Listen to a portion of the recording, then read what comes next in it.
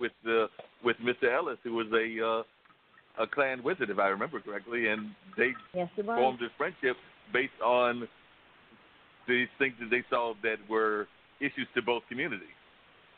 I quoted. But you know what what I experienced with that was I experienced pain, and I saw other people applauding. So it's different when you lived that. I lived that experience, and when you see it as just a story, it's totally different. So in your case, it actually brought back some of the memories of what you remember going through, whereas other people were seeing it in a more. I went through the water hose being turned on me, and marching down the street. So I've been there. I know it. It's like I can smell it when it comes anywhere near me. So I know that kind of mean, racist attitudes, and I just my spirit just know it, can feel it. So I'm either trying to disrupt it or run away from it. Yeah. It's interesting. It's hard in educational theater to think about, right? So do you want to do shows that talk about history, right, and have roles for young men and women of color, but don't re-traumatize? I remember seeing Mike's piece that he did at Playmakers, and one of the things that I found remarkable about it, and I was so happy, is that they really made the violence about the people who are perpetrating it. Like the people who are being assaulted, the black actors who are being killed stood still, and you only saw in slow motion the white perpetrators. And that flip of like, this violence is not about the black bodies and you experiencing, again, black bodies having violence on them. This is about you having to look at people who look like you that ugly. And I thought it was a really instructive for me as an educator, right, that that maybe the more powerful thing to do is not to do Harriet Jacobs, right, on stage for young actors, but instead to, like we said with Sound of Music, we had an Asian student, we had an African-American student, and I was like, if you can't figure out that they're brothers and sisters, the 9,000 times Sound of Music points out that they're a family, then I don't want you in my audience. If you're like, wait, it's an Asian kid and a black kid, I don't understand. How are they family? Go away. Don't come to the theater. I really think that about anybody, but no. You're not the kind of audience that I want to direct to. Maybe that's the way to go. Yeah, because there's been whole conversations just where we're seeing people getting upset over certain folks playing what they consider to be a role that was originally a role of a European American. I'm thinking about like what this whole conversation is with Beyonce and the role that she's playing now. Well, that's also about the business, Mark. Like, that's about the business.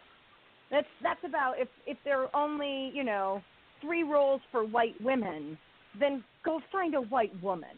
Because at that certain level, at the level of those business, like, those are business opportunities that don't come people's way, right? Where Beyonce is going to get tons of, well, not Beyonce, but does that make sense? Yeah. Like, particularly white men, right? Like Charlize Theron doesn't need to play everything. She doesn't. I mean, once you get to that level, it's really about, like, for me, it's the DPAC thing, right? Like that this is a market that can only hold so much. Mm-hmm. And when the big giants are taking it, but there's no room for the little guys. Because if you're an unknown Asian woman, you're the little guy in the market. And so if there's one thing that says, hey, we need an Asian woman, maybe you should go look for Asian women. Now, I think it gets more complex at the community level, community theater level, and at the high school level. Because if you don't have those kids, then how do you tell the stories?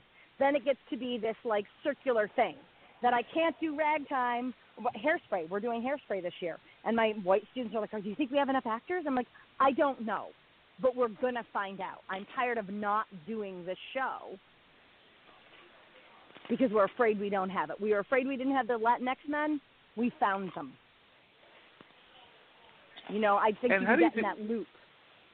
Yeah, definitely. But one of the things that I know you've been very much involved in the struggle with is how are we able to maintain the community theater? Because you just mentioned the DPAC, and, of course, there's the big shows that we get all the time. But our community theaters are oftentimes struggling. I'm not sure. I don't think Common Ground is still around. I know Man Bites went under. There's always talk. No, even in the art world, under. the carrot is going down. Those boys did their work, and they wanted to go be in love. And I go with God.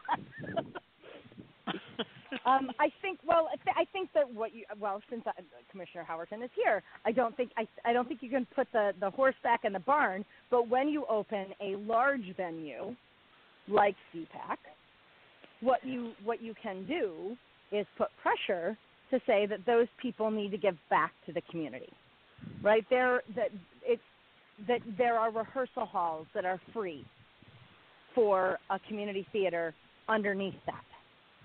Right, mm-hmm. that there are spaces and that they make more than this much money in a year. If their profit margin goes up, you know, when you fund those things with city money, you can lay out some regulations that once they get big enough, they've got to start to build a ladder up. Right, that they have to have a grant program for emerging mm-hmm. artists. You know, they have to run a summer training camp for young art, there are things that you can do. I think that those projects are so big sometimes that people don't think about what their footprint is going to do to the local scene, right, afterwards. And I think it's also hard because people like me, I'm an educator, I'm busy, you know, I'm making my own art. Does that make sense? Like, we're not in the room. And nobody thinks to ask for us to be in the room. And I tell you, that's the half of the battle is being at the table. Right. Having people at the table that can carry the ideas. So everybody can't be at the decision-making table, but somebody needs to be there and communicating that information back to the community.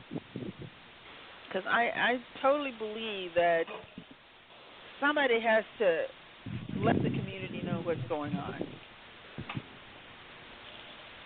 Yeah, and you're right. It has to be that kind of community voice, and the community needs to have that voice. And that's across the board, whether it's something like the DPAC, and I agree that there are ways that they can be involved in the community level. But even sometimes our festival scene, I know a lot of people were very much concerned, and we had him on the show recently, when Suleiman bought the Art of Cool, that it was going to become more like this corporate kind of festival. But I do know that he's having conversations with people to make sure that there is a element of what is our local music community involved in it. It's not just him bringing down the acts that are the big national or international acts, but that there are other parts of it involved that play into what our local community is. Right. I think that's something that has to happen on a regular basis, whether that's the big festivals, whether that's the big venues or things of that nature, but or even supporting the local ones. Like I said, I work at the Hayes and I'm also on the board of the Carolina Theaters. Right.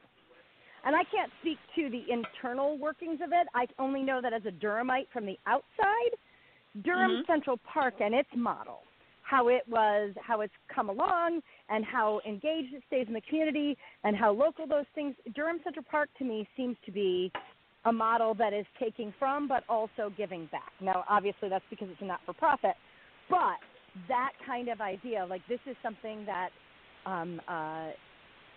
they definitely had input. They definitely left spaces for people to find a way in. So has anybody had any conversation with with DPAC in this conversation? No, I don't know if they're physically set up for that, right? But I know that was a model when they started the place in Raleigh. There were definitely 2 or 3 theaters underneath that they were renting to local theater companies for a less than nominal fee. But, who knows? Those are money makers. I know the Art Center in Chapel Hill also has had their ups and downs of being super open to the community and then being in financial difficulty and then tightening back up and then losing people who couldn't afford to use their spaces, right? But they've been up and down and up and down. I know that they've been very generous to the one company that has survived and, goes around. It's a high school company, One Song Productions. I only know what are the good spaces that are economical to rent because that's where they find a place to be. So wherever One Song is usually the amenable open space in the triad. You know that, Mark. They're right down the hallway from you. Yeah, they're around the corner from me doing the when I'm doing the radio show and everything in WCOM. So yeah, they've done a lot of great work with the children and everything. How did you get involved with that? Because when you told me about how they had gotten that space, I was just amazed that it was actually run by the children. So I don't even think I know you adults consult them, but am I not correct in thinking that they actually run that theater company almost no, to the person? No, they don't consult with adults. There are many students who I've trained that are part of it, and I offer my consult whether they want it or not as students of mine. But no, they are a completely student-run organization, which I also think is fantastic. They get opportunities to do things. Well, the way Durham is growing, I don't think there's anything that cannot be done. Right. It just takes the will and the dollars. Oh, yeah, totally. Isn't that always the way? It's always totally. the way. And like I was telling Dee before I brought y'all on to the conversation and everything, I was just amazed this weekend because some third Fridays I'm busy at Hayti, so I don't always get to do the third Friday walk, but I didn't do that much of it, but I did go to the Truth and Power exhibit at Pleiades and went by the Art Guild and actually ran into a young brother that started his own studio called Riptown right there on Main Street, and apparently he's got his rent for what is relatively affordable for downtown. I think he told me he's paying like $25 or $26 a month, so that for downtown is actually not that bad. And so he was doing that and making that available not just to his space as a professional and artistic photographer, but also to others. Because I know Kevin Seifert, and who I think you know, Hope, and others were there, and he had some musicians who were in there. So Kevin's work was up there, and then apparently once a month, maybe it's more than that, they're having like these community meetings among the art community. So they're forming like an art collective in that space downtown. But just being there in the downtown area, and like you said, Commissioner Howard, just seeing that diversity, because I mean, there was all kinds of stuff going on. I want to say this was the weekend of the NA convention, so Narcotics Anonymous, and I don't know if it was their statewide or I'm thinking it was their statewide conference based on the amount of people I saw, but they were in the Marriott. There were people busting around at Unscripted up in the pool that they've got up there and having like some reggae playing. There was just people just of all classes, races, orientations and everything, just kind of like in downtown Durham, and it was just bustling on that Friday night. So I think one of the things that we don't talk about, the value of the arts, is there's sort of an immune system for a community, right?